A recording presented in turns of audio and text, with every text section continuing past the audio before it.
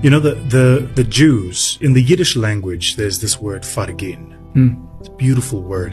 Abantu abamnyama sibiza ubuntu. Yes. They come at it differently, but this word fargin, here's what it means.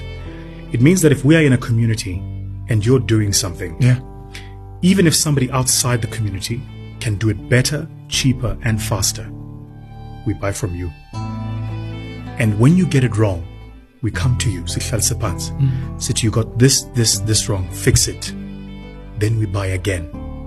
That's us. It's called fargin. The reason that's important is because now you got to understand our psychology. So what do? You start something and you sell. We buy it. Then we go on social media and go, futhi phukile lento ayisebenzi nokusebenza. Sure. Bekacabanga ukuthi wenzani. Futhi nala mateki wakhe mana mosheka fast. Yeah. Futhi nalokudla kwakhe akusimnandi nekuyadura unnecessary. Then we're the same people that go, but why is black wealth not growing? Sure. Right. Interesting. Man. That's why the Jews are fucking rich as fuck, bro. I'm telling you, dude. Yeah, dude. You know, here in LA, there's literally a city devoted to Jews. Yeah. Yeah. There's actually a couple of cities, but there's like one main one that's just all Jews, and they have their own restaurants. They're actually really nice people. Yep. They remind me of like Eastern people. They're not nice, but they're kind. They'll fucking yell at you, but they're like, do you fucking need help, motherfucker? Yeah. Kind of thing. Yeah. Yeah. So they remind me of like Eastern, like we need New Yorkers. You know, they're not nice, but they're very kind people. Yeah, man. What's your take, chap? Unless you got more stuff to say, Frankie. Well, if Chap can go. Okay. I mean, it's true. Like, I actually talked about this with my coworkers. Like, I can only say, like, Black Americans, they basically selfish. They're to themselves now, and they're not like, they're not like wanting to, you know, support themselves anymore. Not when I say themselves, I mean like their community. Like how Asians, you know, how Asians and Mexicans, they be living together until they with like multi-family homes, and then once that family pays off the house, they buy the next house, and then they all live together, and then just keep buying houses and growing from there. You know, it's not like that. Yeah, it's not like that for Black Americans, because like, you know, what they had to go through over here with like slavery and just fighting for themselves. You know, so like we were raised, you know, together. I mean, majority of like Asian culture, Mexican. Basically almost every other culture, they're raised to be together. Like when you see people click up, they click up. Like it's like Asian click up, Mexican click up. You know. Yeah. That basically camaraderie and the willing to help your fellow man. You know. I believe I blame on society, because the American society, because the fact that, you know, it's like, oh, you're 18 years old. If you want independence, you can go out and live by your own means. Versus like obviously staying with the parents and save more money and buying a house is more ideal. But in reality, they convinced this like, oh, you got to be independent, and like you want your own privacy, you want to do your own thing, you want to do your own parties. You can go buy your, you know, spend that money instead of doing that. Go spend it on your own life, but then still be really broke. And that's the American culture. That's why nobody is able to save up money, because in the Jews or the old culture, like they do that. You know, they do save up money living together, and they do go and buy houses and, you know, combine money. But nowadays, it's just like, oh, everyone's so independent that everyone's broke because they're so independent. Yeah. You know, so I blame the culture, man, the American culture, because, you know, they're doing it right, man. Look at but like, you know, for Black Wall Street, you know, over here in Tulsa, everything was thriving for Black Wall Street until like, and they supported their community and did that and stuff, but it got tore down. You know what I'm saying? Yeah, by a bunch of racist people. Yeah, exactly. It's by a bunch of white people. And then I think that's like the stigma, like, because if you build something together, they're just gonna, I think deep inside, they're like, someone's gonna tear it down. So if you do for yourself, it's a couple, like, now they're competing against each other. You know what I'm saying? It's like who has to have the best, you know, media, like, yeah, exactly, media, social media, and everything influence. Oh, I gotta have the best stuff, you know, for myself. You know what I'm saying? Well, I think that's why. Okay, so I'm gonna chime in, right? So I think, you know, I really like this, you know, concept of just combining our economic resources to build our own community up. You know, Yeah.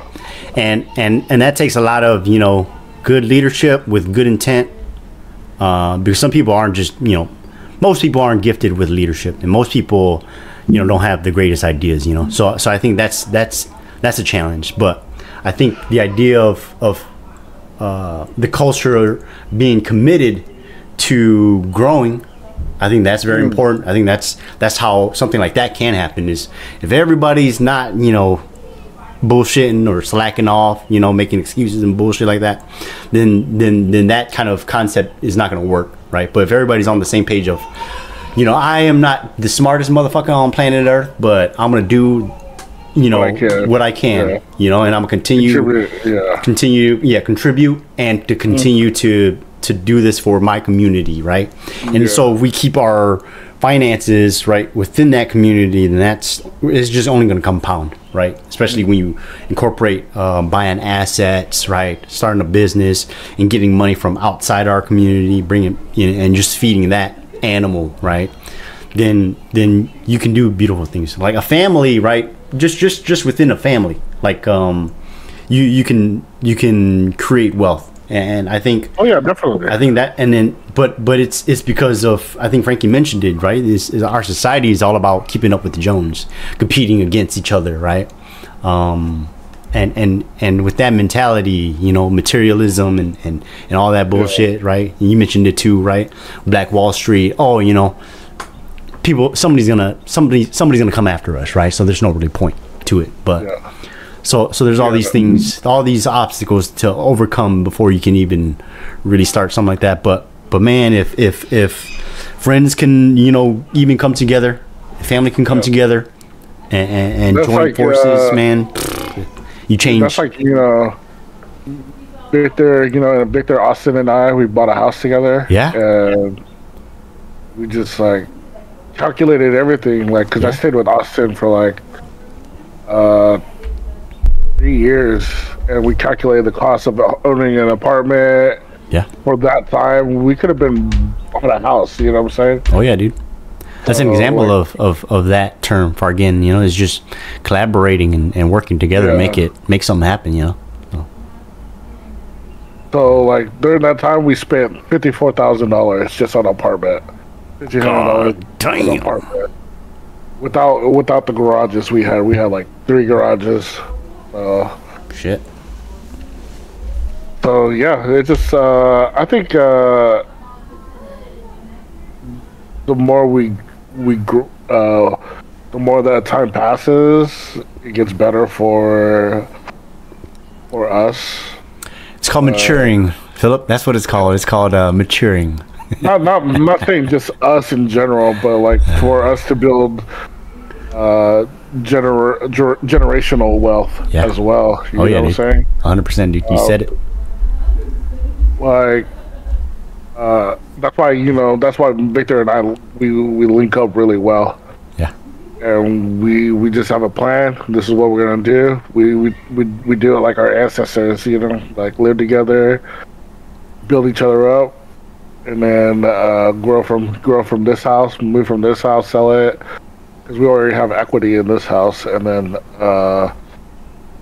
move to a bigger house with a shop, and then, you know.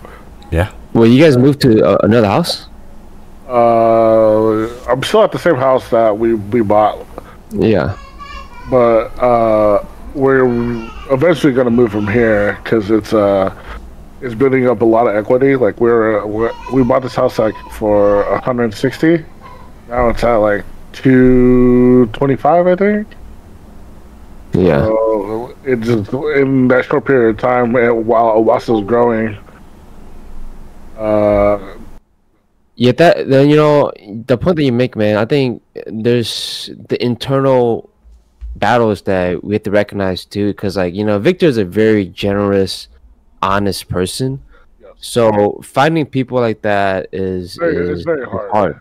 Yeah. So like a trustworthy person, because like it's easier said than done, right? Because it has to be very selective people for you to go all in with a friend. Oh yeah, for sure. But you have to, like find that person, regardless if it's your family member or your friend. If you have a plan and they're down and you're down to make sacrifices. Oh yeah, dude. That's why, like, for me, my kids, man, they have no choice. It's whatever dad says. Well, you're gonna get married one day. Bring them into, because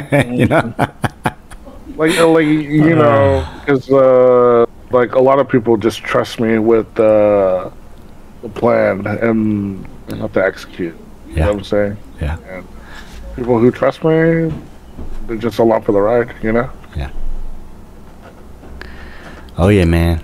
But man, and I just like this concept very much. I mean, because like for me, a legacy is a big thing, and then just trying to instill, family into my kids, head that hey, we have to work together and combine, our efforts and our strengths and our intentions, so that way we can continue to create, like what you said, Philip, generational wealth. Because it's not just monetary, but it's not monetary, it's not just financially, but it's mindset too. Yeah. So